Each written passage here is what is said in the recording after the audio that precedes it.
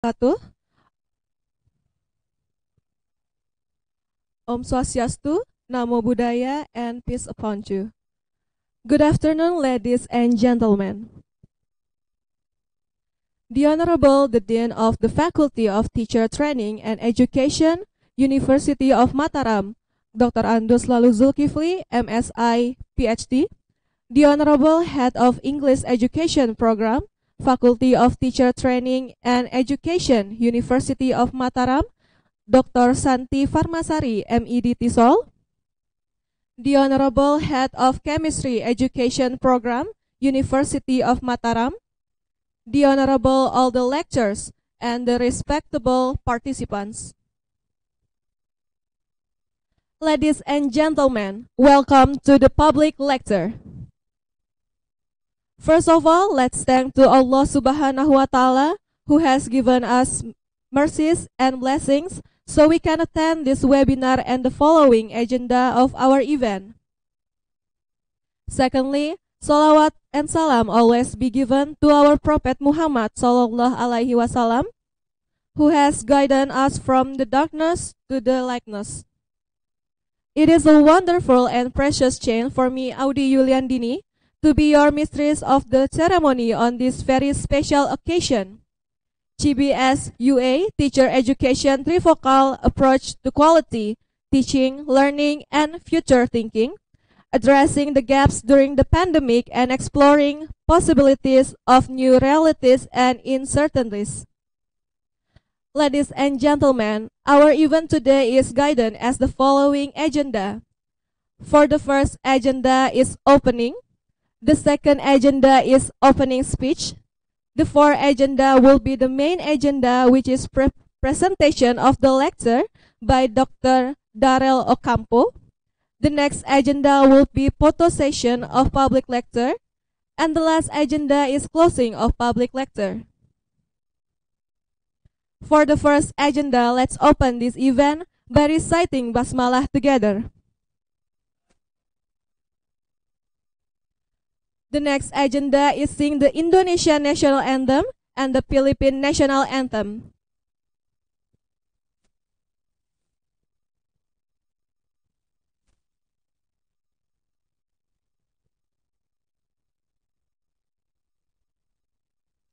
For the participants, please stand up.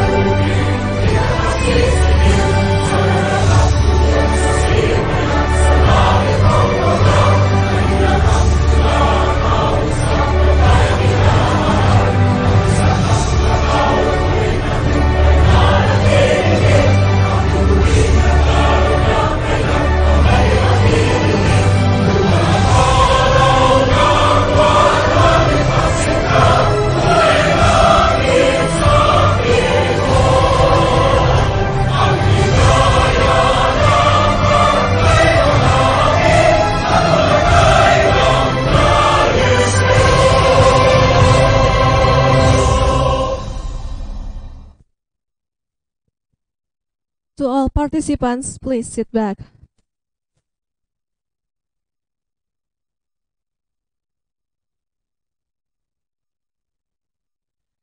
The third agenda is speech will be delivered by the Dean of the Faculty of Teacher Training and Education, University of Mataram, Dr. Andus Lalu Zulkifli, MSI, PhD. Time is yours.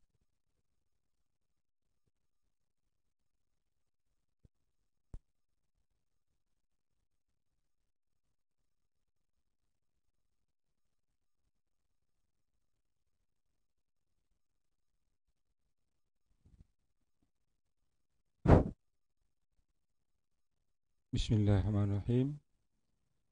Assalamualaikum warahmatullahi wabarakatuh. Selamat sore dan salam sejahtera untuk kita semua. Good morning, ladies and gentlemen, lecturer, also student. Alhamdulillah, we can gather this afternoon for a public lecture by our distinguished guest, Dr. Darrel from the College of Development Education, Central Baikal State University of Education, with the topic of CBSUA, Teacher Education, Trifocal Approach to Equality Teaching, Learning, and Futuring Thinking, addressing the gap during the pandemic and exploring the possibilities of new realities and uncertainties. This is the part of the program, the International Credit Transfer Program and academic visits.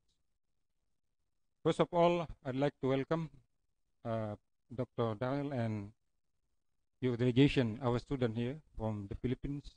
Welcome to the Faculty of Teacher Training and Education of Mataram University. Actually, we have already met several days ago. Okay? And of course, it is our honor to Dr. Darrel that take your time to visit our faculty and also to share your experience in terms of research about the trifocal approach to quality teaching, learning, and future thinking. Maybe this approach not only applicated to this kind of problem, but also another aspect of our education. So I hope that this lecture will give an opportunity to our students and to our staff to get, take time to discuss, okay? And then also for our lecture, maybe we'll discuss about the collaborative research related to this approach, education trifocal approach to quality teaching, learning, and the future thinking. And then secondly, also I would like to express my highest gratitude to the head of the English study program, Dr. Santi. Is it present now, Dr. Santi? And also Dr. Junaidi, the chair and secretary of the Faculty of Teacher Training Education in International Cooperation, Dr. Imam Batia, and also Dr. Lalu Teli, for all their effort, time, so that the exchange of lecture and student credit transfer program can be, achieved today. And also a special appreciation to Dr. Junaidi. I think Dr. Junaidi, who has carried out his duty well, both when accompanying our student, to Philippines, and also currently accompanying our guest lecture also here with our student. So excellent and great job for Junaidi. Thank you.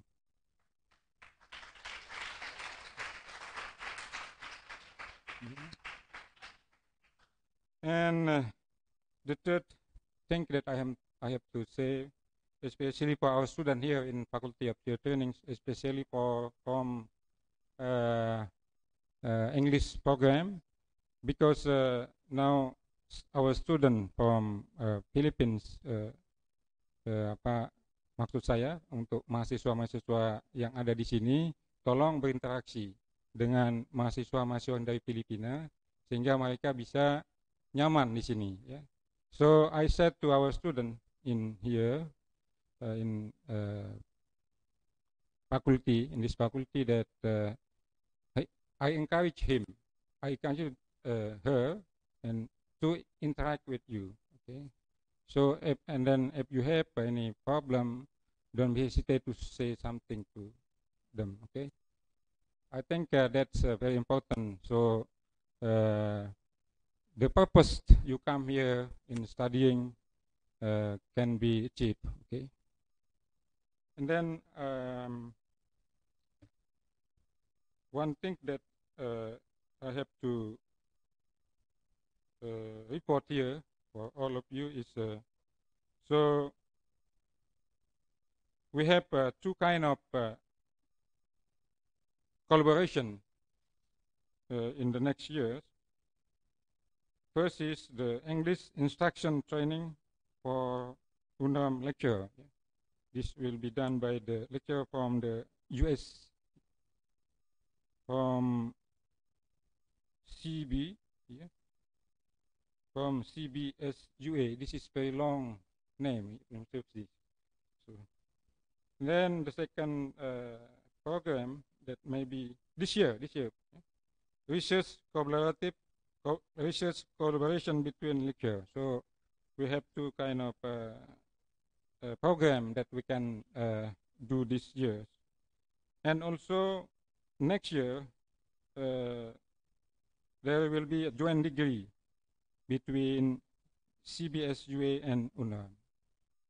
So I hope that this lecture from Dr. Darrel will be very important for us in order to increase our academic knowledge, and also especially regarding to the education and teaching, specifically this method, pedagogical approach to quality teaching learning. And then, of course, we hope that this activity also will give support to our study program in terms of accreditation. So I think that's all that I want to say. So thank you very much for your attention.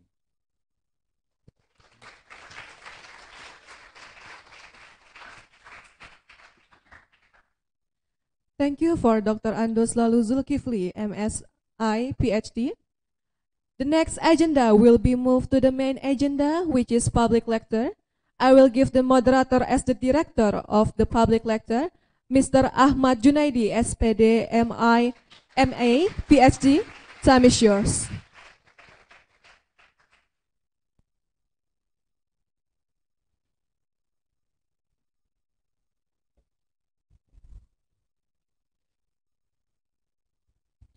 Thank you for the mistress of ceremony.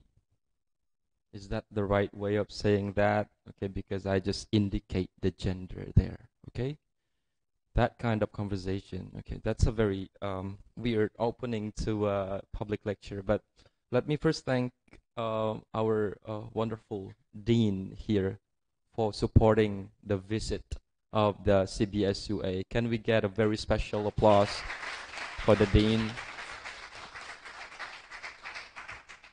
And then I would like to acknowledge the presence of the head of the postgraduate of the English education, Dr. Amin. I hope, yes. And then the head of the, I would say, the one who is responsible for the internationalization of our faculty, Dr. Imam over there. I would like to specially acknowledge the presence of the wonderful students of the Central Bicol State University of Agriculture. Welcome to the Faculty of Education.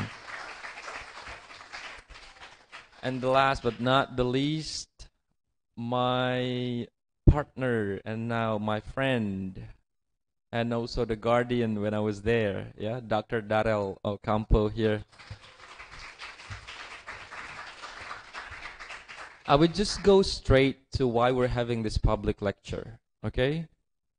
You're the students of the English education program, most of you, and then some of you are from the other majors as well. There are requirements that you fulfilled for coming here. You're not here just because a random circumstance. You're here because you have a reason to be here. And now we're going to talk about this admission and also the factors influencing how we manage the teacher education. This very general take that will be talked about, and then I'm also curious about the trifocal approach.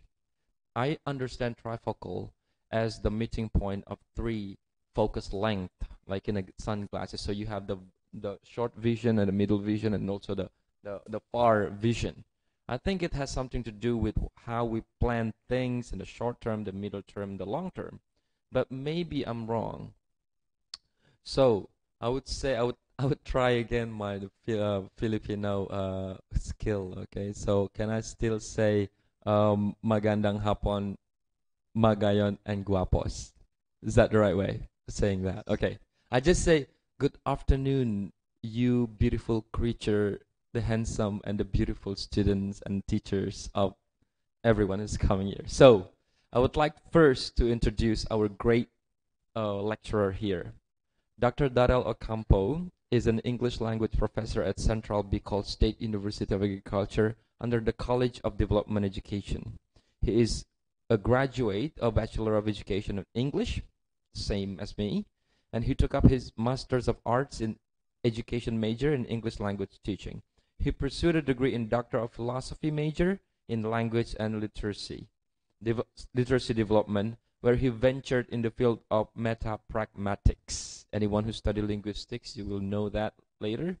His research interests are linguistics, pragmatics, stylistics, and discourse analysis. He is associate member of National Research Council of the Philippines and a member of National Committee on Language and Translation under the National Commission of Culture and Arts in the Philippines. He published his research works in different international peer-reviewed journals and presented his works in different language-related fora.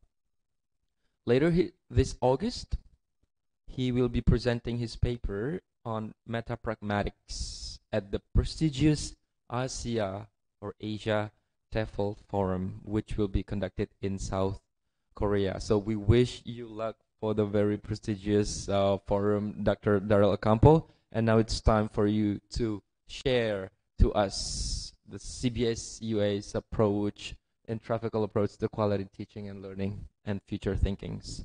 Time is and space is yours. Take it away. You can just take that. Yeah. Okay, yes. Right. So we will have some time first to introduce the students before going to the main lecture. And then, Sir Fuad, I think I already shared the file for the presentation in the WhatsApp web, in your WhatsApp. Thank you. Do you, okay, yes.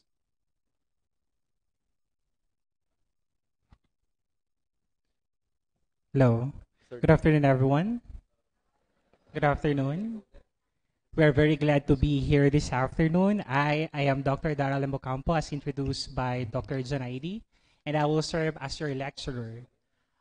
First thing first, I am very happy that we are here, finally here at Indonesia, amidst the humps and bumps of the long travel. Finally, we meet the beautiful people of Indonesia, the beautiful students, the faculty of Universitas Mataram.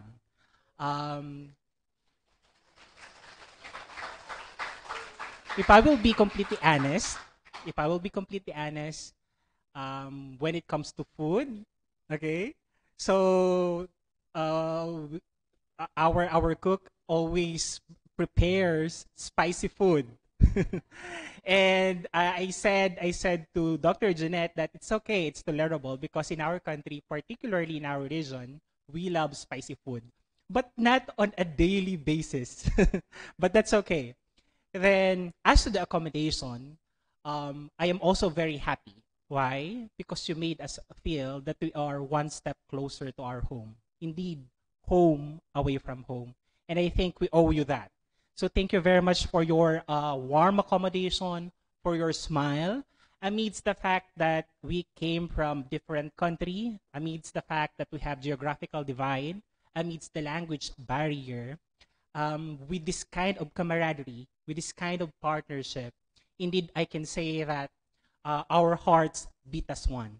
And with that, I am very happy and fulfilled going here at UNRAM. And I have a lot of stories to tell to my students, to the faculty of CBSUA. And I also mentioned this one. The name of our university is quite long. Central Bicol State University of Agriculture. So how many words, right? Then for easier recall, you can just say CBSUA. Okay? So that's the name of our university. Now, I have with me my students. By the way, I'm also very happy that I saw again my students back in CBSUA, the 10 UNRAM students. Can you stand for recognition? We have there Dia Harris. Stand up for recognition. They were the 10 lucky ones who went, two. The rest I don't know where they are. Perhaps they are having their classes. They are the lucky ones who went to CBSUA and experienced the CBSUA way. Okay? Now, this afternoon, I have also my students, 10 students, who are in their fourth semesters, second year. And I would like them to introduce themselves for you to remember them as well in the same way that we remember the 10 students who went to CBSUA. So, can I call one by one Miss Rodores, Miss Ruadiel, Miss Perez, Mr. Aljun, Miss Kelsey, Miss Tan, and Miss Ivy? For your introduction, please.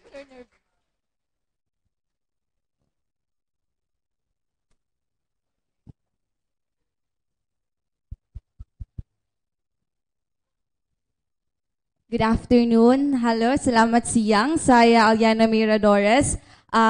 Sebagai salah satu mahasiswa pertukaran pelajar dari Central Bicol State University of Agriculture, Filipina, saya sangat senang dan bersyukur bisa berada di sini bersama Anda semuanya.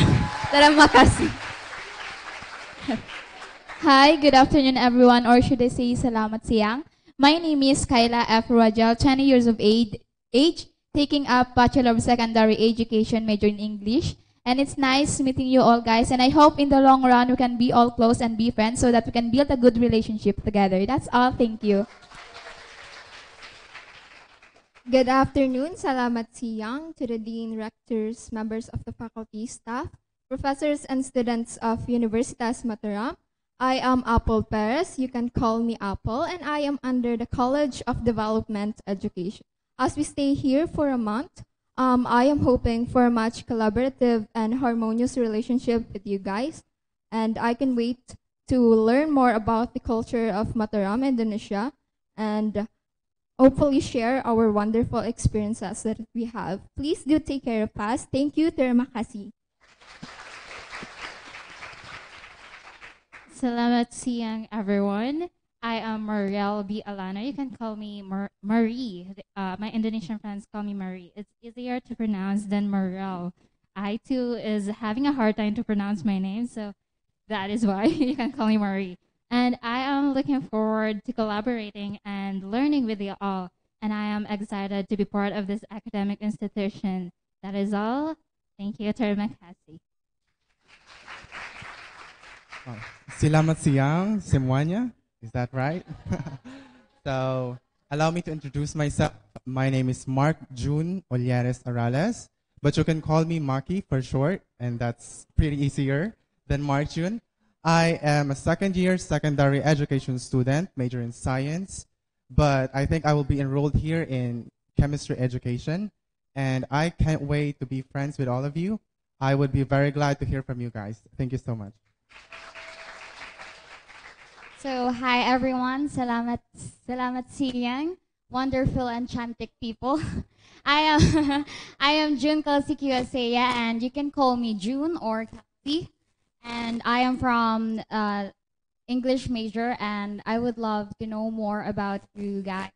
And I already gained friends already, and it's them. Nice to meet you. They're also nice, and I would like to meet a lot more. And that's all. Thank you. Good afternoon, everyone. Salamat siyang. I am Chris Villa Estan, but you can call me Chris. I am 19 and a second-year college student taking up Bachelor of Secondary Education at CBSUA. And nice meeting you all. I'm looking forward to be friends to all of you. That will be all. So good afternoon, everyone. Salamat siyang. I am Ivy Marie Alnidea. I am 21 years old, and I am currently taking up Bachelor of Secondary Education, major in English. And I would like to say thank you for the warm accommodation, and I could now feel the warm welcome from all of you. So I hope that we can collaborate more and to learn each culture and tradition. And that would be all. Thank you very much. So I think that's it. These are my 10 students. 9 students are sorry, 9, right? 9 students. 8 students. Sorry, 8 students. 7 of them. The concentration is English language. The other one is a science major. So you will have a long time with them because they will be staying here at UNRAM for a month, 26 days. So I hope you can build a good relationship. Don't you worry, they don't bite. They are kind, okay? So thank you so much, students. And I think someone took the spotlight already for speaking in your local language or in Bahasa Indonesia. Don't expect me to speak Bahasa Indonesia because I find it difficult to learn your language. Even though I actually have a brother here, he's in Jakarta. Okay, so I hope that we can build stronger relationship. And with my students here, I hope that they can get along with you. Thank you so much, students. Thank you so much, everyone.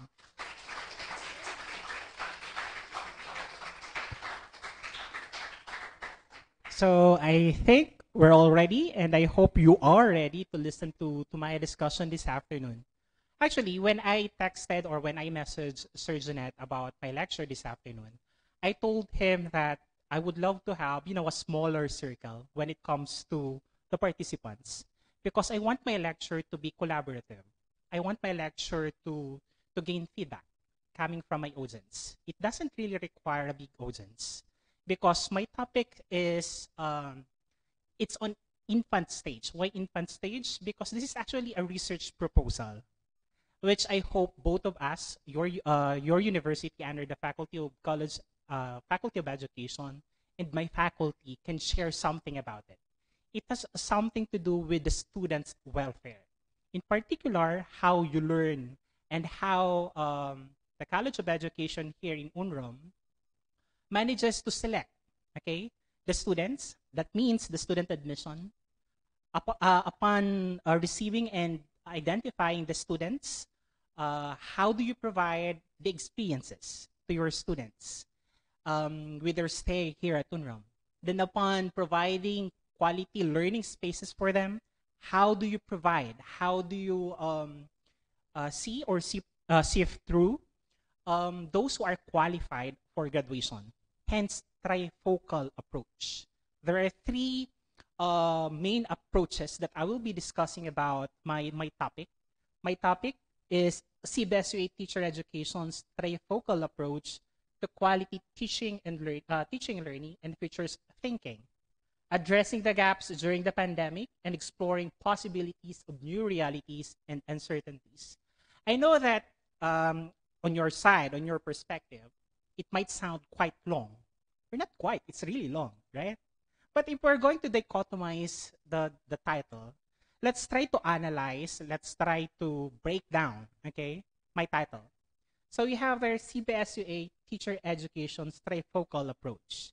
Basically, it will talk about the experiences, okay, the things we do at Central Bicol State University of Agriculture to our students.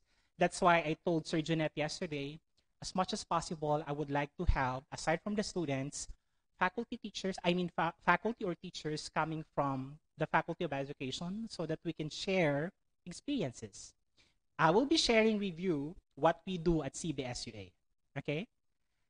Why trifocal approach? Trifocal approach, the same with what Sir Jeanette said a while ago, because it will observe three major processes. Students' admission. How were you selected by the university? In particular, the Faculty of the Faculty of Education, okay? That talks about students' admission. The second approach is the student's experience. Once you are admitted at UNRAM, what are the things provided by the university to you, particularly when it comes to learning, for instance, in your field of concentration, English? What are the different activities provided? What are the different learning experiences being shared to you by the faculty? Not only by in terms of learning, but at the same time with the facilities and other things needed for you to say that you can be a competitive graduate. Okay, that's the second approach. The last approach, qualifications for graduation. What are the things we do at CBSUA for us to qualify our graduates for, graduation? To ensure that indeed they are globally competitive. That they cannot only speak English, but at the same time deliver it well and be at par with the global standards. So hence trifocal approach. Yet it will not end there. You also have there futures thinking. Now you might ask, what's futures thinking? Futures thinking is actually a vast term in the Philippines. Okay, we all know that all of us experienced the pandemic, right? We were devastated by it, unforeseeable foe, right? Even the educational system, we experienced that. Everything stopped, right, because of the pandemic. And the idea of futures thinking is, from the words of future, we need to think of strategies, things to ensure that our students, the way that they do now, will be beneficial 3 to 5 years from now. So, in other words, with the trifocal approach that I'm going to discuss this afternoon, what are the different activities, okay, to ensure that these things, okay, will make sure that our graduates will benefit 3 to 5 years from now. That means the aspect of sustainability. It's not just about giving you information or giving you instruction, giving you the things that we need to provide as teachers, that the Faculty of Education needs to give you. It's about thinking of the things that we need to give you, wherein you will benefit and gain something from it 3 or 5 years from now.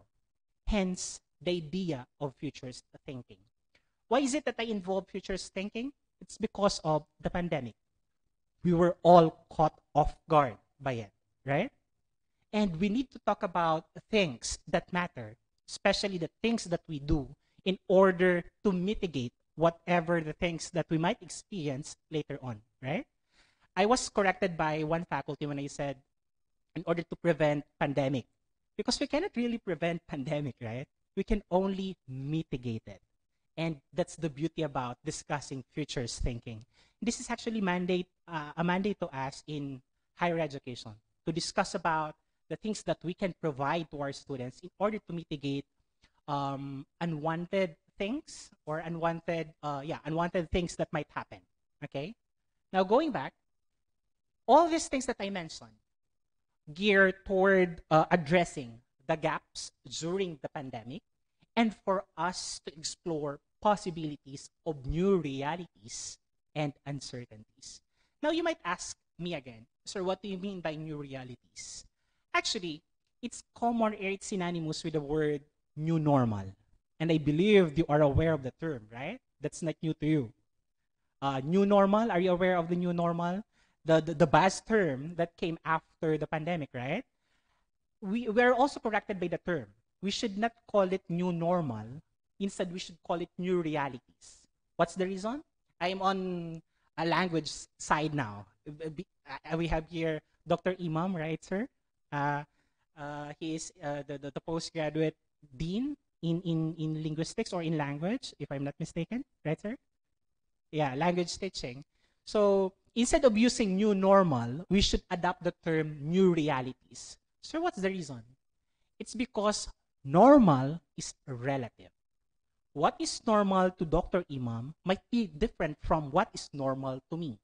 And what is normal to Dr. Jeanette might be different from another person. Hence, instead of using the word new normal, we need to adopt the term new realities because we're talking about the things happening, the truth of what is happening. Okay? Hence, new realities and uncertainties because it's not just about realities. We need to talk about uncertain things, the things that we don't know yet. Hence, you have their futures thinking that will address whatever the issues left by the pandemic and at the same time to talk about the new realities and uncertainties. And I hope this afternoon you learn something with my discussion. And I repeat, this will be a collaborative discussion because I will be asking feedback coming, of course, from the Faculty of Education. Okay? By the way, as what I mentioned, this is a research proposal. I have with me my another project leader, research project leader, Dr. Charlie P. Nacario, a professor. Okay, next slide. Okay, so I hope you can still see the framework there. So in the lower circle, the smallest circle, you can see there quality standard. And I believe all of you students here can relate. Why? Because your professors require high standards from you. Am I right? Am I right? It's too silent. Am I right? Sir, what are the indicators that our professors require high standards? With a lot of demands being asked from you, right? From assignment to projects to thesis to different works that you need to submit within a limited period of time, right? I know you all have silent narratives. Don't be shy. That's okay. We need to talk about it, okay? And I believe this is also something non-negotiable, okay? I understand on a teacher's perspective that as a faculty, as a teacher, we really need to impose quality standards to our students, much more to the clienteles. Why? Because we are talking about UNRAM, right? We're talking about CBSUA. We stand by the name. You cannot call it UNRAM that provides quality learning if we will not impose quality standards. The same thing in our university. That's why I told you our hearts beat as one. Because once we talk about the quality services that we provide to our clienteles, to our students, we do the same. We might be different in culture, in language, but with the quality services that we provide, we are one. Okay? And that is something, again, non-negotiable. Then you also have there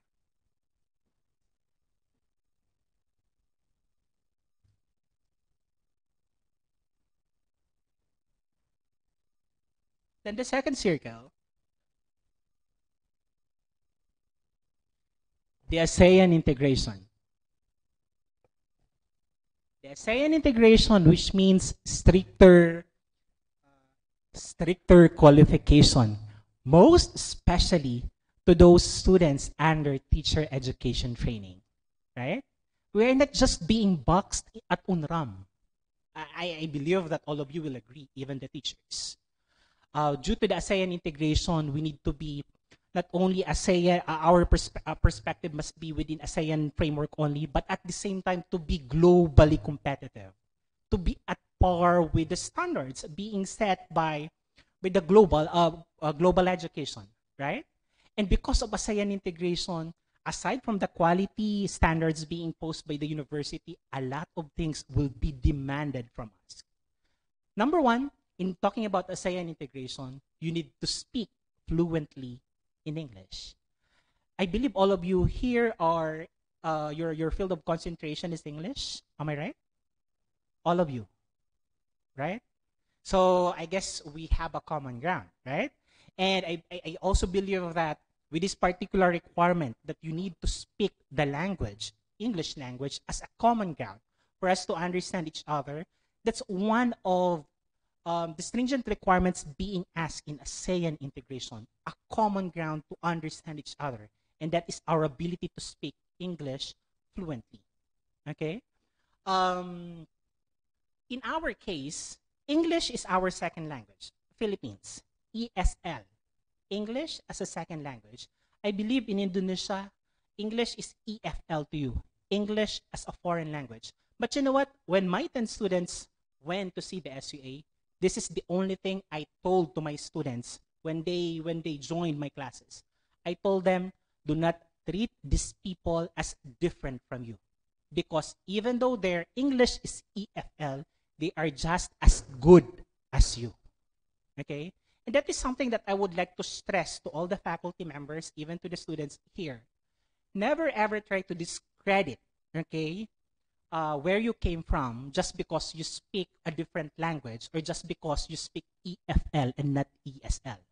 Because as to the delivery, as to our knowledge, we are just all equals. And I hope you inculcate that to your minds. And you said your concentration is English. Do not think that you are better than anyone else. Okay? Even to your Indonesian counterpart. Do not think that you are better just because you can speak English. Use that as a platform in order to disseminate information, to disseminate knowledge, and not for you to feel good about it. Are we clear about that? About it? Good. Okay. Now, third circle. The SUC leveling and compliance to shared academic excellence. I'm talking about our experience at CBSUA.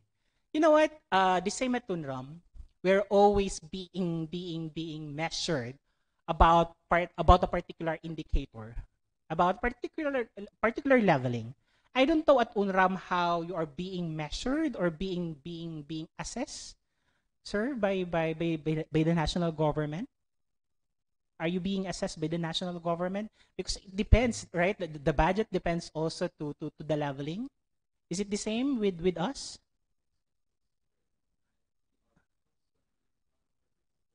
Surveillance. Yeah. Yeah. Very stressful. That's true. And I think we have a common experience about it, a shared experience. We really need to abide with the standards being set to us by the Commission on Higher Education. That's the national agency that assesses and evaluates our programs.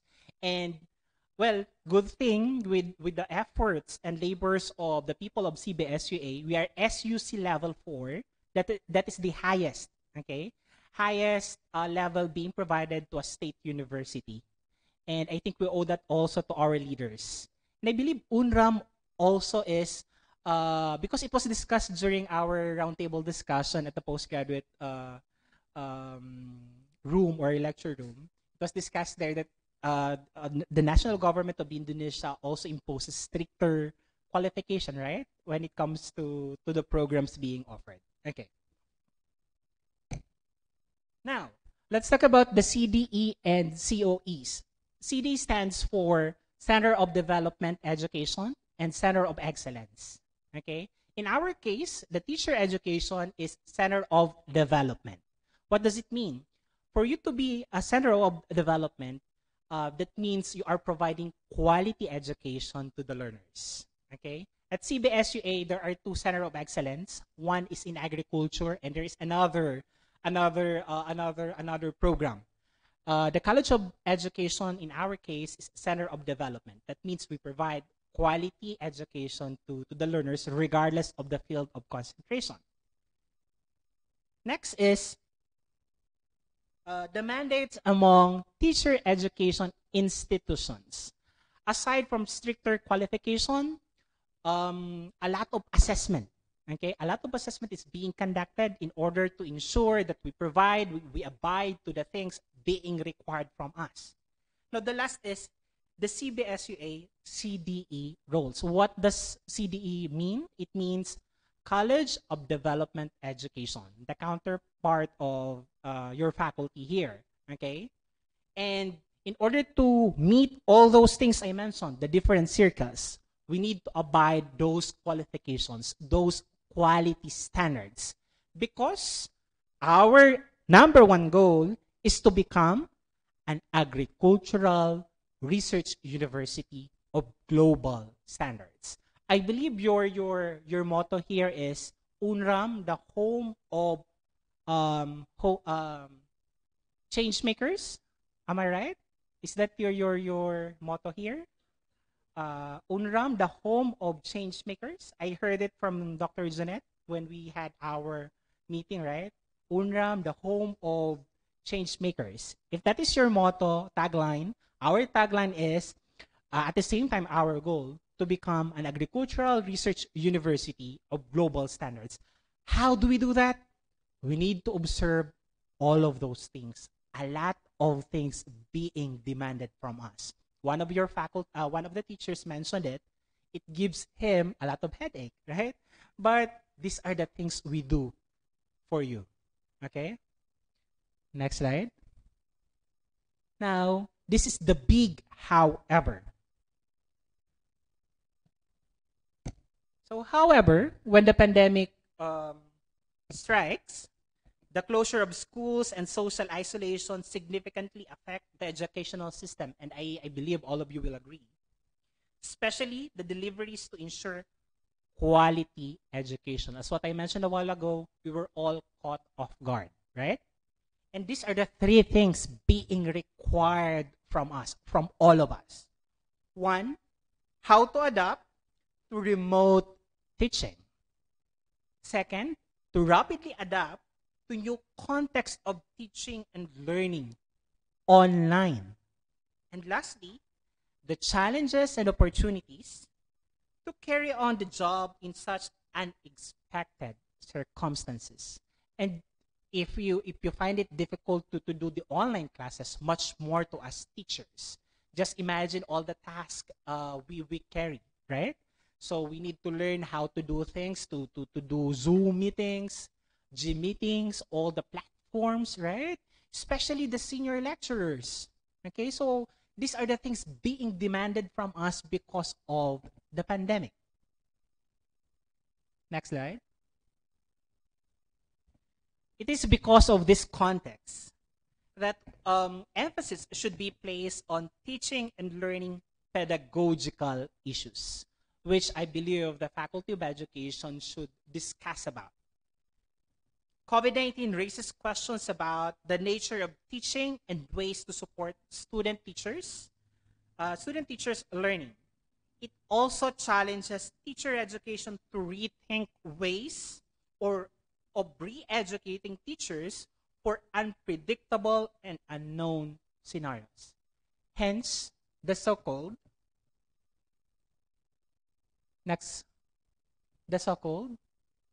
futures thinking.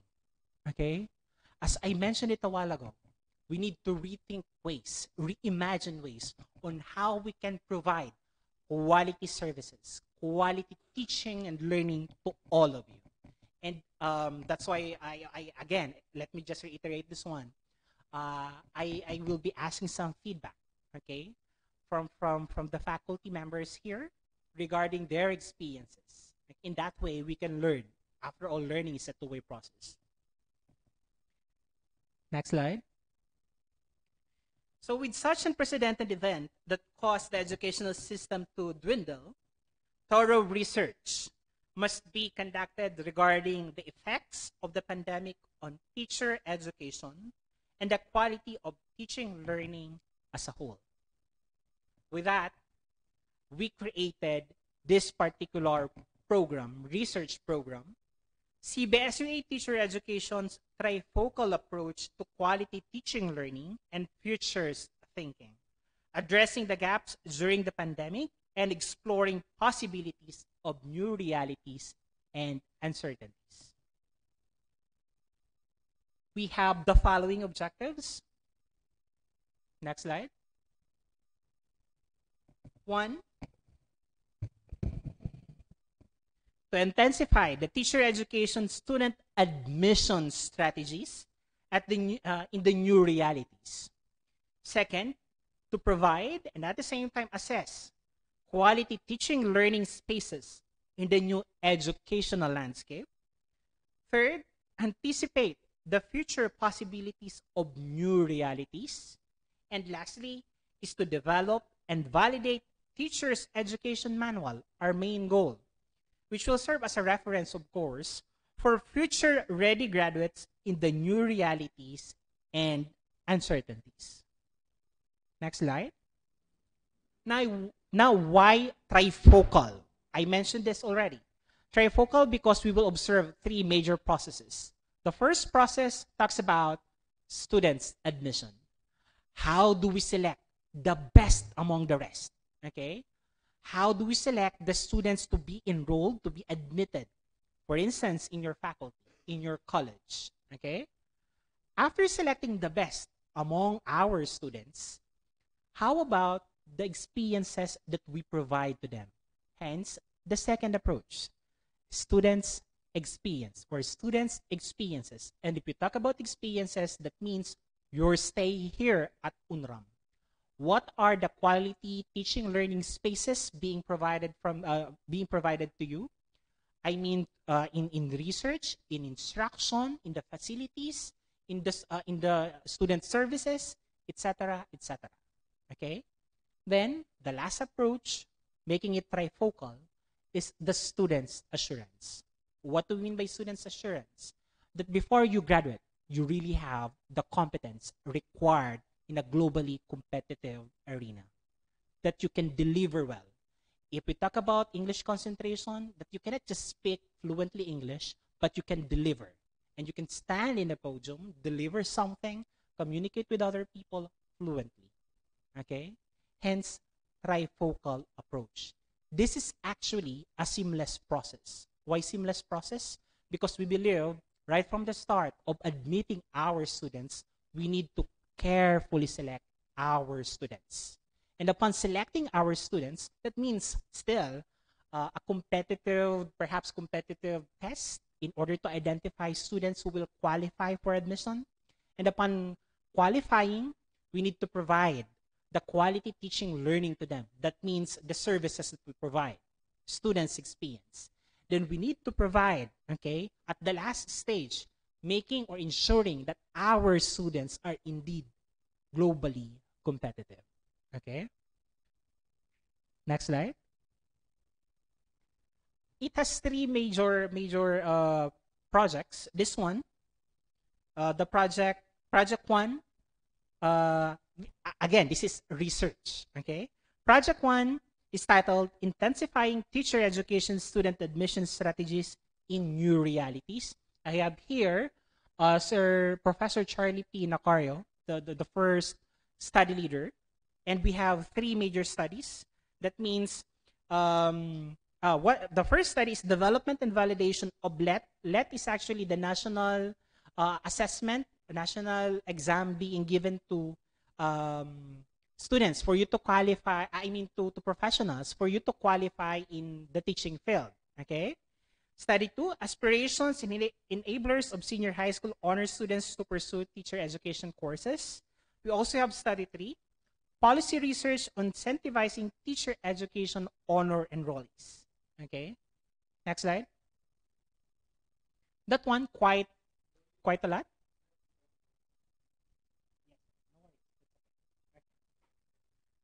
So the second approach talks about students' experience. You may see there different components. Again, that means the things we provide to our students. A lot of studies. And we have a lot of research leaders also. Examples of the studies are, for component 1, curriculum and instruction. We will be conducting several studies about curriculum and instruction. Component 2, the faculty. For instance, how about the teaching, the assessment of teaching workload for efficacy and productivity of the faculty? Upskilling teachers' competence in the new educational landscape. These are some sample studies. For component 3, we have support to students. Component 4, physical and laboratory facilities. So all these components will make sure that we provide quality teaching learning to our students. Then the third approach, next slide, will be about students' assurance. So sample studies are anticipating the future possibilities of new realities. These are some sample studies assessing skill sets and competencies of teacher education graduates to be future ready, providing interventions in creating a value for new realities and uncertainties, and taking responsibility for future ready teacher education graduates. Then the last one, next slide. The project 4, still under students' assurance, anticipating the future possibilities of new realities. Hence, we have futures thinking. So we have 3 sample studies there, assessing skill sets and competencies of teacher education graduates to be future ready, providing interventions and creating, validation of teachers' education manual for future ready graduates in the new realities. Then the last one, advocacy promotion and dissemination of teachers' education manual for future ready graduates in the new realities. Again, these things are research proposals. Why are we doing this? Why did we come up with these different studies? All these things are geared towards providing quality teaching learning spaces, quality teaching learning intended solely for all of you. With that, thank you so much. If you have some questions or clarifications that you would like to share, I will be glad to answer your questions. Again, I would love to hear feedback, okay? Feedback from you, particularly the experiences, perhaps on the students' perspectives, at the same time from the faculty's perspectives, and we can share our experiences. Thank you so much, everyone.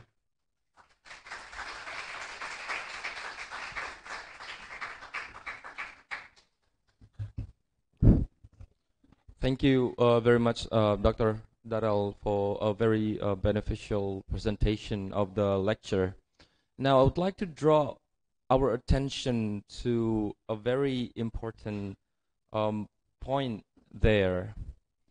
First, it's about the admission process.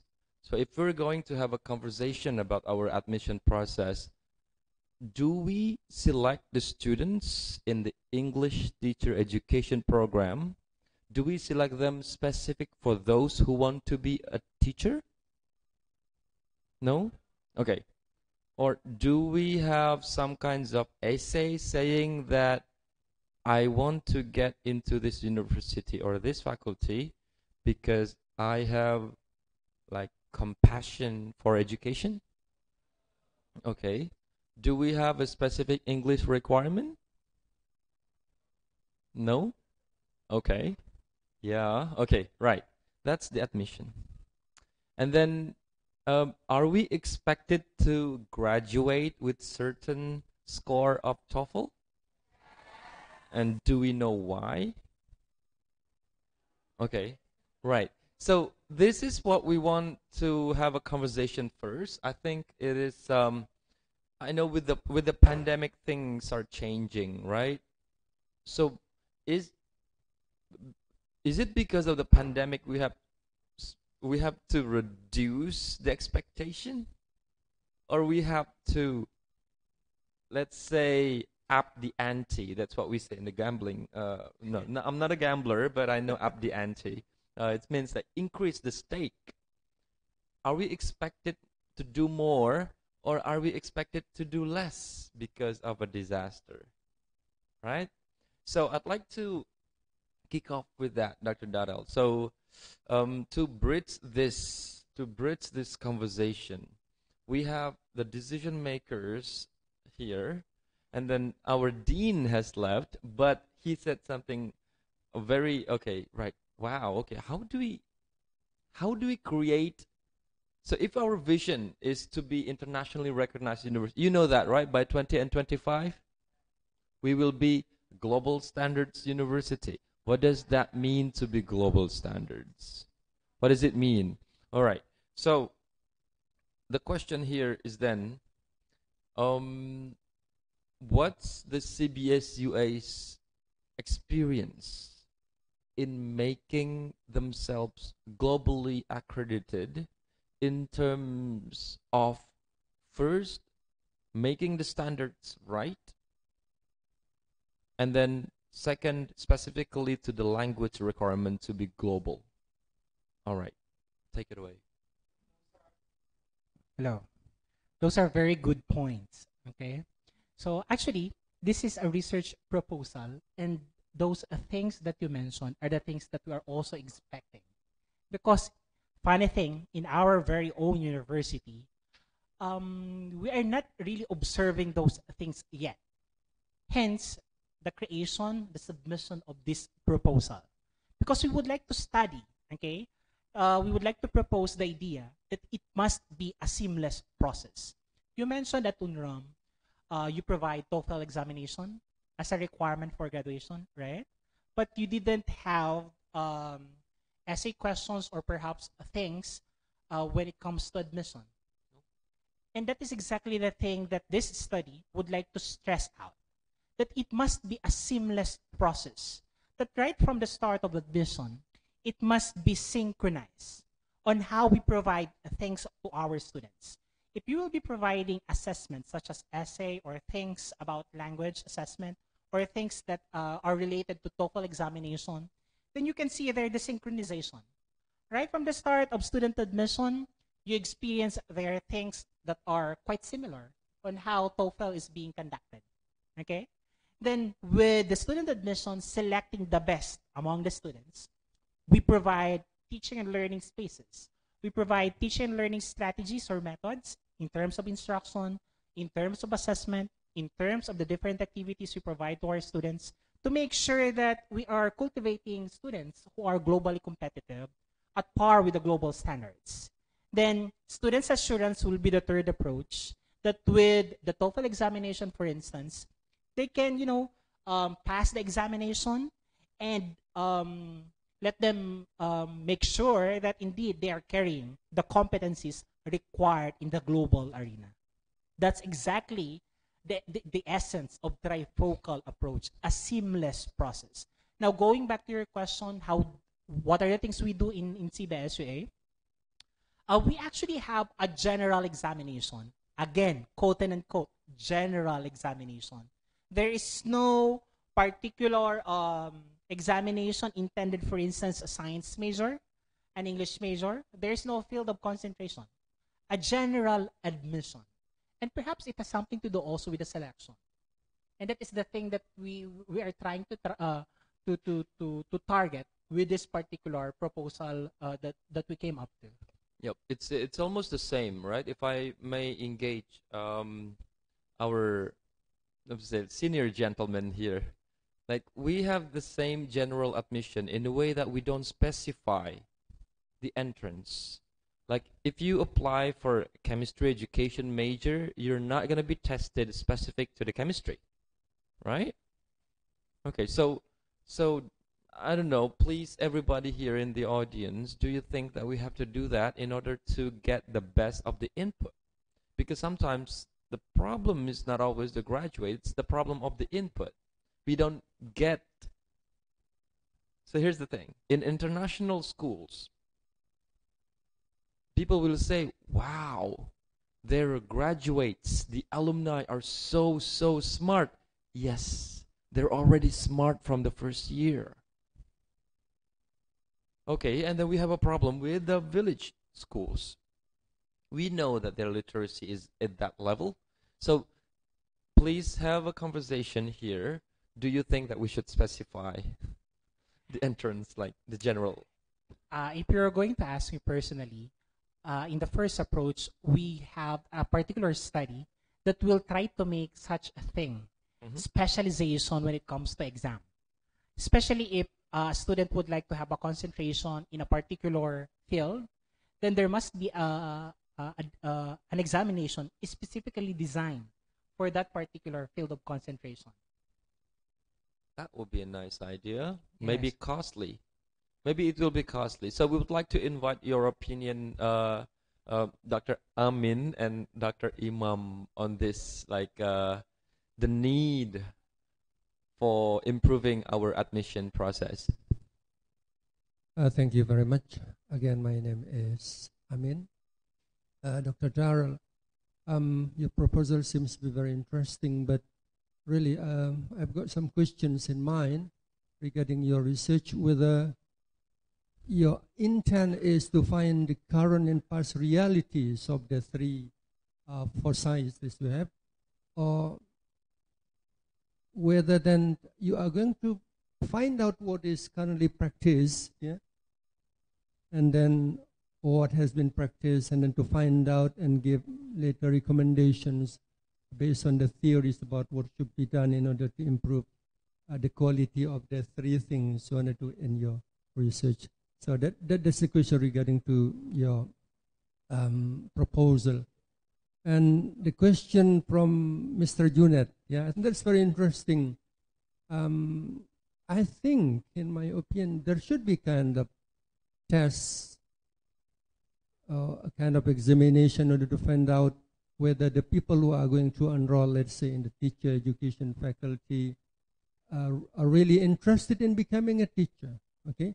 Because many of them are not really interested in studying here, but they ended up, yeah? They don't know.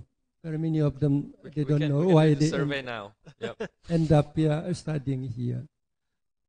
Even if I may say that that is one of my recommendations when I did my doctoral study, that an English teacher before working, yeah, as a teacher, they should have a kind of qualifications, for example, the language proficiency level or something like that. But until now, frankly speaking, there is no such kind of test before you are being employed as a teacher. So I think that's quite complicated. Coming back to the admission, so once together with Bu Santi, we proposed to conduct a kind of interview, short interview with the candidates, yeah? With the high school graduates who want to enroll in our faculty, in our English department, in order to find out more about these candidates. Yeah? But again, so there are some obstacles, one of which I think is fun, yeah? It's all about money. You can imagine if you have to interview all the students, and it's going to take too long and it's going to cost a bit more. So there are several other things that we need to consider. Thank you, Dr. Darrel. Thank you so much, Dr. Amin.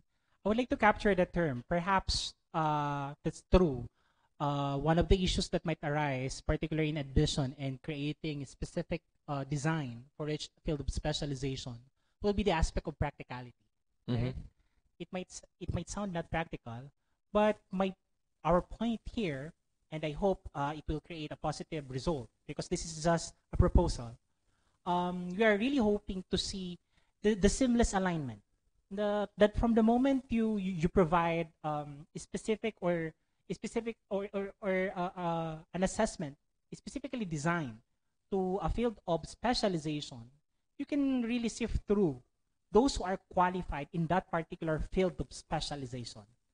It's more of the idea of cultivating the student to make sure that down the line of the end of her course for fourth year, she possesses or he possesses already the competencies required for him to be globally competitive. That's the point. And but that's true. One aspect that we need to make sure also about this one, we need to look forward to, is the aspect of practicality, which I also understand, provided that we at CBSUA is also a public university. Yep. Oh, well, if we can have money for birthday celebration of university, we can have the money for the interview. Yeah. But I don't want to lose that birthday celebration there, so.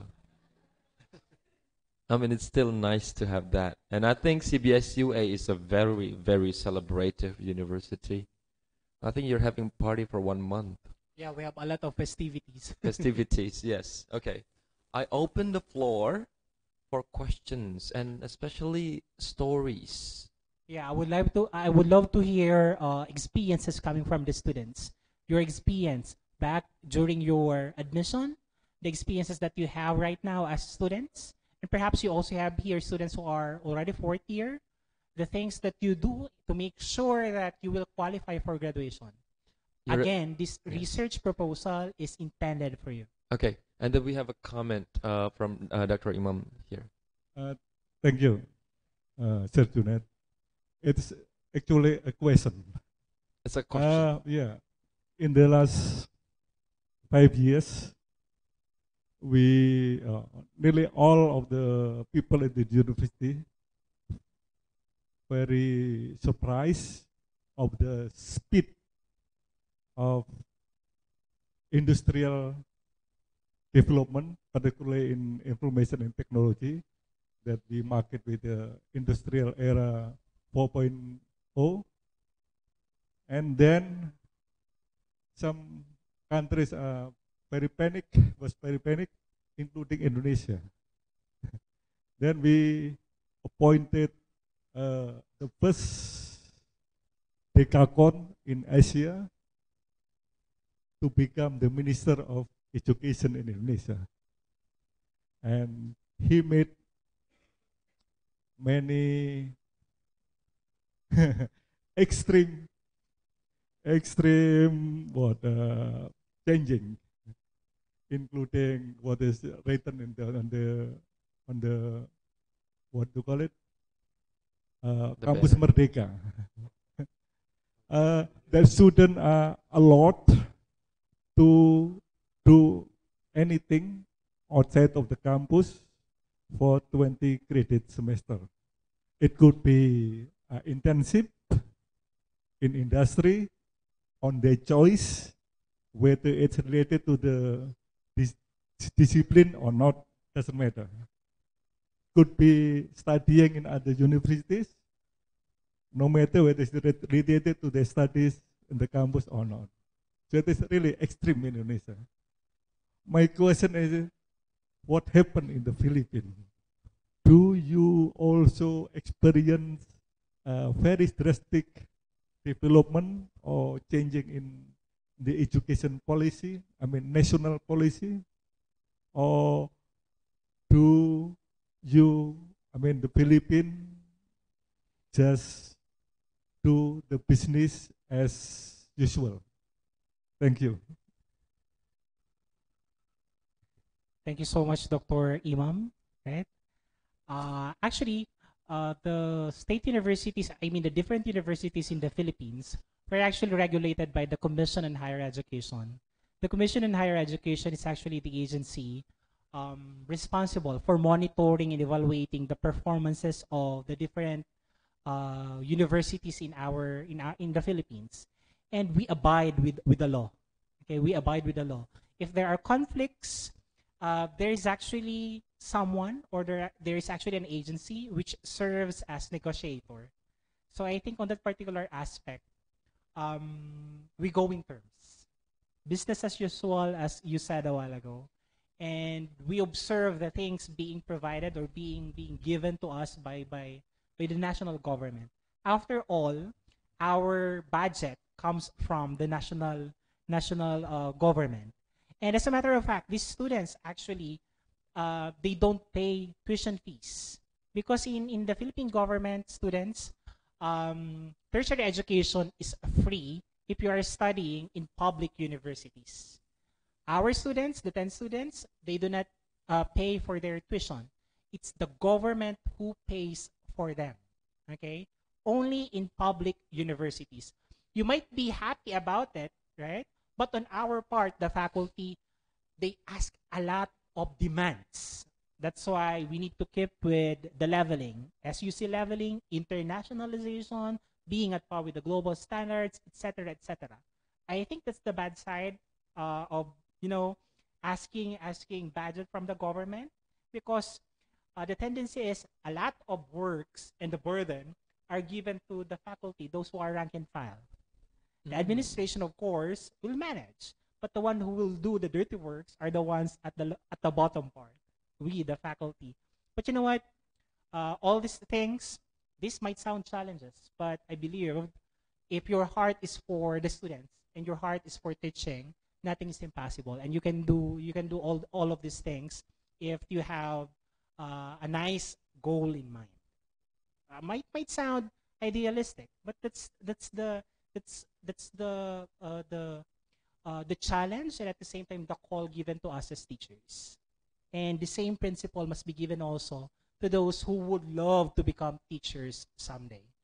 There is no profit in teaching, but there is more that you can gain after serving your students. And I can assure you of that. Wonderful. Okay. Right. Yeah, I think we should celebrate both of our university's goals in improving the quality of education. We should celebrate it with a big applause now.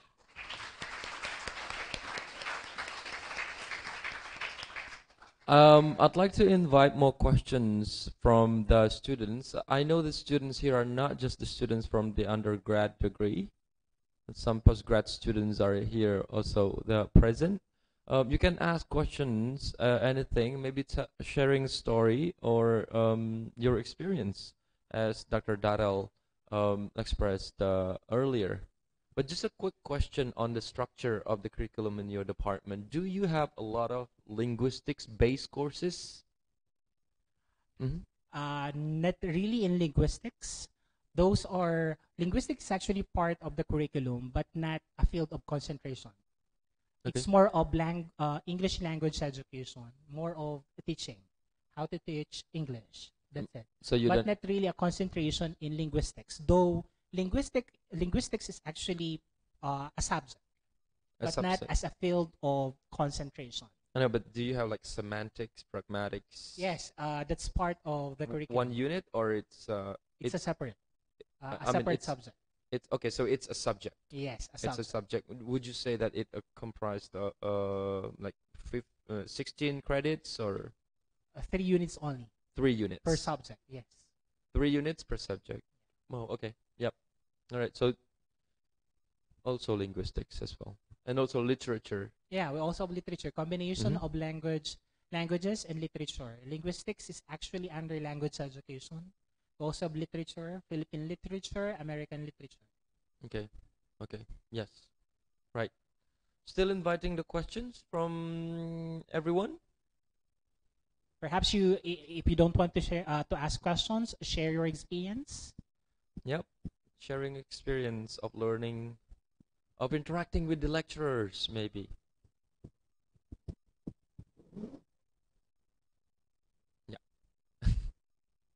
We have the mic. Okay. No. Okay. By the way, if I may add, you know what? I'm very happy with my 10 students who came from Indonesia, because I even mentioned this to Dr. Santi when we had our informal conversation. I told her, you didn't fail in sending those 10 students because they are really, really good. Okay? And when I joined them to my classes, I even informed my students, you now have competitors. And in my class, I love healthy competition. Okay, I promote healthy competition, and I said to Dr. Santi, you didn't fail in sending these students because they are really, really good. I know that your English is EFL, but then they can really speak well. Okay, and they can really deliver the task being given to them. On the top of it, you know what? The most important thing, aside from technicalities, aside from being fluent in English, is the character. And that is the ultimate thing that I loved about your students from UNRAM, because I saw the character, the values that they have. They're very silent, okay, very timid. But once I ask them to share something, to deliver a task, they can even exceeded my own expectations. And that is what I love about your UNRAM students. And with that, I think you also need to celebrate, okay, the good achievements that they receive, okay, because they are very good and at the same time of good character. Well, that comes with a question. Do you want to go to the Philippines next year? We will do a selection process, okay? Dr. Imam will be with me in the selection process. I was the interviewer, and then we did have a pool of of candidates, and then we just we're just gonna go with these students. And then the development, it doesn't happen in the first day. It happens along the way. So they learn. For example, if you lose your baggage in Singapore, in Changi Airport, it's a huge airport. You have to talk to the security guard, right? That's how you learn the authentic English of making arguments. Yeah. This actual learning really adds to the point of this kind of student exchange. So I will encourage you to apply next year on the International Credit Transfer Program, so you can feel the Philippines, and not just the Philippines. Maybe we can have International Credit Transfer Program to other countries as well. Okay, let's say amen to that. I mean, yeah. And then, oh yeah, I'm really expecting it. And then, let me say this. If you get that ICTP program, when you apply for postgraduate scholarships like Beasiswa S2, it's gonna be easier. Why? Because the scholarship giver will know that you have the experience of learning in international setting. So that's why it's not just the ICTP, it's the continuation of the ICTP. And I think ICTP will be a very good section. It's an addition to undergraduate program. And there will be a question about joint degree as well. So you can study 2 years in the Philippines and 2 years in UNRAM.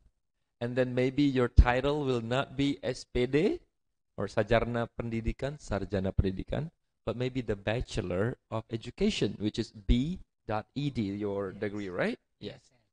BED. That's an international teacher certification. And who knows, you might become a future teacher in the Philippines, right? Wow, okay. I would love to do that. Oh, I am now. I'm teaching. Okay, right. Okay. Hello, my student. All right. So, well, if you cannot ask questions now, yes, we have a question there. Wow. Okay. I will remember your name if you do. If you join the selection next year. Seriously, I'm just gonna take your name. So, my name is Anggraini. I am a second semester of English Education Department. So, my question is from the last slide. It's getting attention of the COVID-19 raises questions.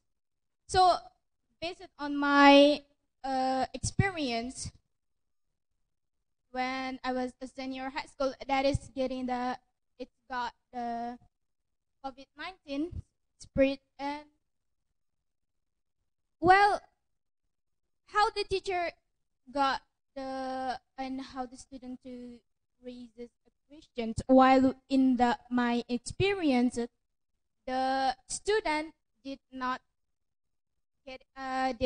ask many questions to the teachers. So question is, did the student really raises a question? That is. No, can I clarify something there? Is the question, do the students ask questions to the teacher while when they learn? Oh, like okay. A Zoom meeting, like we have an in online a Zoom meeting. Yes. Oh, okay. Okay. And how the teacher get to know that the student really get interested to the material, yeah, like that. Yeah, because we don't turn on the video and okay, right, cool. It's a very nice observation. Actually, in the Philippines, especially CBSUA, we have, because we are still using it, we have this platform called VLP. Okay, VLP is actually an online platform, a software created by our university where we can actually interact with our students. So the usual thing of online class, or for instance, if I am discussing something, and the students are allowed to ask questions. There's actually an interaction. It's actually possible in an online class, whether it is via Zoom or Google Meeting. The students are actually allowed to ask questions, especially if they want to clarify something. It happens during synchronous discussion. And I know that you are aware of the synchronous discussion. Synchronous discussion happens when there is a teacher through online and the students attend the class. Okay? After discussing the lesson, the teacher will ask, do you have questions? Okay? And that's the time that the students will raise their virtual hands. And we need to recognize those students in order to clarify their questions. That's actually the dynamics on how we do online classes. But now, we do face-to-face lessons in the Philippines. But before, especially during pandemic, when we do online class, there's actually an interaction. The students are allowed to ask questions, and the teachers recognize the students because we have the so-called virtual hands where you can raise your question, and once you are recognized, it's time that you can ask or raise your question. The same thing I think that you also do here at UNRAM, right? You also have online class, right? Yep. And during discussion, perhaps the teacher will ask clarifications. I think you can also clarify things, right? The same dynamics in the Philippines. Okay. Right. It's always a challenge, right? I mean, when I'm in front of an online class, my expectation is for the students to show curiosity or like compassion, you know, or no, like excitement. I would say excitement, right? Excitement. We want you to be excited, yes. But my question is: the excitement something that have to come from you, or is it our task to make you excited? Do you have to be excited yourself, or is it our responsibility, teachers' responsibility, to make the students excited? Okay, raise your hand if you believe it is teachers' responsibility. Okay. Raise your hand if you believe that it should come from the students first. See? This is the problem with motivation. Is motivation internally from somebody, or motivation is created by the external factors like the teachers? Maybe we can ask that in a research question about motivation. All right. So now, the last, I'm sorry, I have to ask your name, the person who asked question, please. What's your name?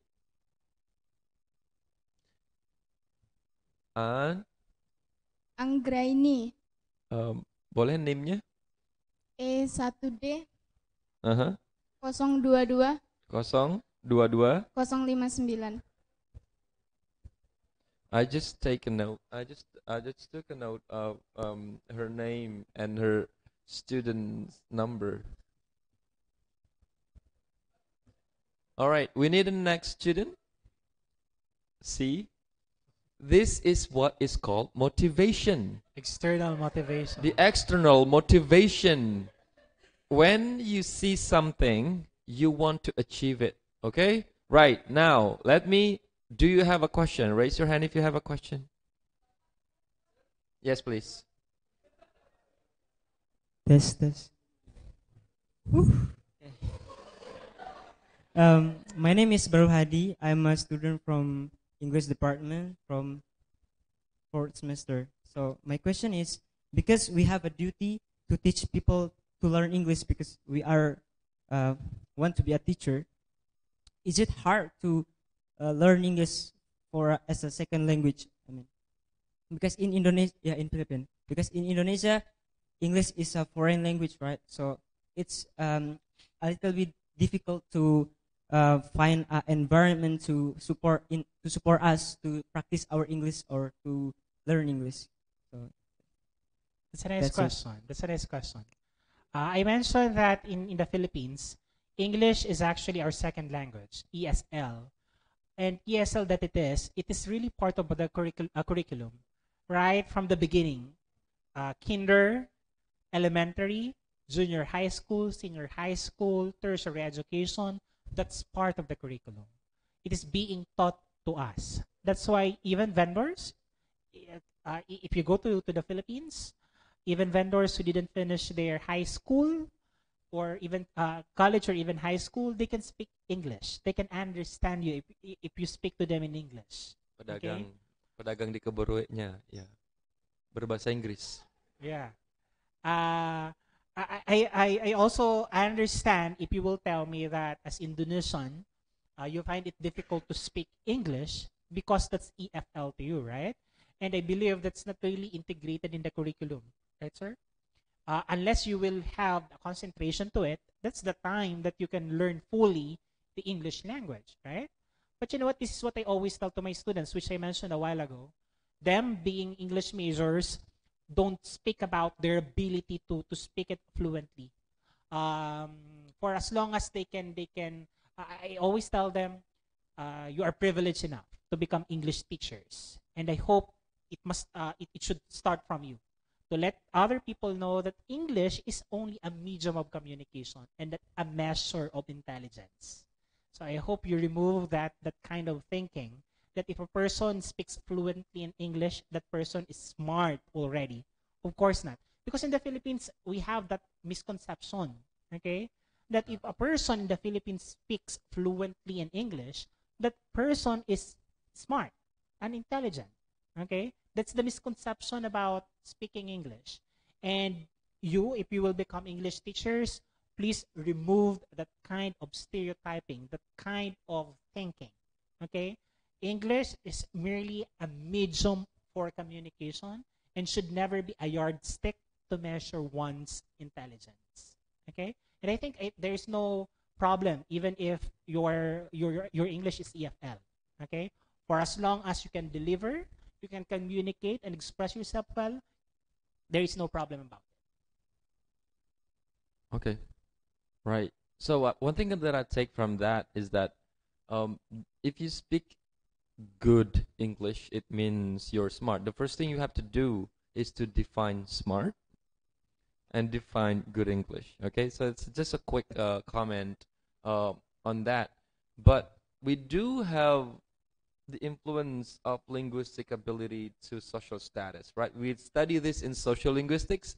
So if you speak a very good British accent, okay, for example, and then maybe you look like you're so uncultured, right?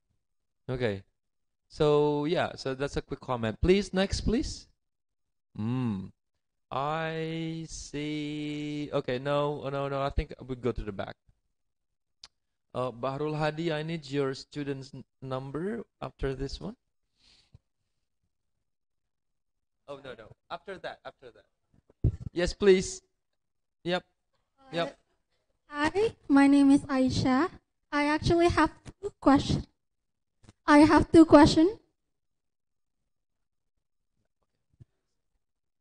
Okay. Which one? Okay. All right. So yes, we will. Right. Okay. Okay, so you mentioned that linguistic is part of Philippines curriculum, and my question is, what language? Because you also mentioned that English is second language in Philippines. Is it the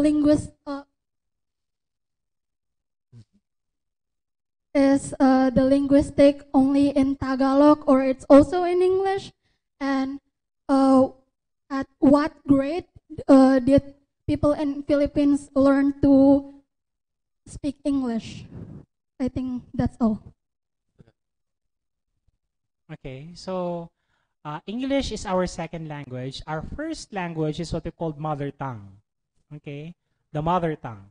And our mother tongue differs from one region to another, or in your place, from one island to another. In our case, Bicol is our mother tongue. Our national language is Tagalog or Filipino. Okay? And our second language definitely is English. And if you will ask, sir, what in what year does English is in what year is English integrated? It is integrated as early as kindergarten. So that means 5 years old. English is being taught to us as Sejak TK. even not actually 5. Even to 1 to 2 years old, we're already being taught inside The family. inside, yes, by the parents. Instead of teaching us our first language, they would love, because the minds of Filipinos are too Western. Sir Janet is correct in telling that it has something to do with social linguistics, how society dictates our culture, right? And in the Philippines, we are too Western in terms of thinking. But you know what? There's also a bad side about it. Okay. Yes. So, what year? At what year? Like, what grade do we start learning English? Some of you in primary.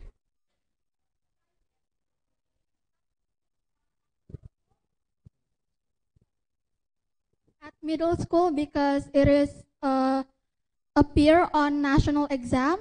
I think everyone in middle school has learned English. Okay. Yeah, in middle school. But for how many hours per week? 2? Just 1? Like in total. I'm not talking about the jam pelajaran. I'm talking like the actual time. An hour, 2 hour, maybe. Okay, yeah. So we cannot say that we studied that like very intensively. So we have only like maximum 2 hours of English per week. And then it has something to do with the quality of the English teachers and also who we speak to. So in the Philippines, one thing that I noticed, if you go to a school, it's not sekolah dasar, madrasah, sanawiyah. It's actually all written in English. So it's very, very like immersed in the language. Yes. And we would like to inform everyone here that the CBSUA is offering a training for the lecturers of UNRAM and we also offer English lessons as well for the students. If you want to have a conversation, if you want to have some like discussion class in English, I and Sir Darrel, we like to be engaged in like some conversations, like what's happening with the world and all that. If you want to join that one, we can actually